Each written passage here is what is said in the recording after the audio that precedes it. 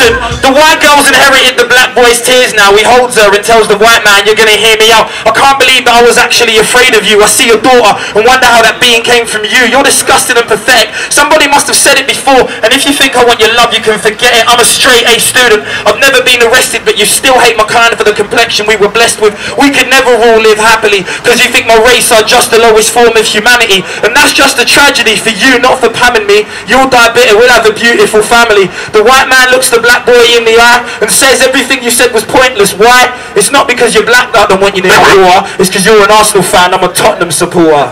Fake records. Let's get some vibes in it. Out here, whatever.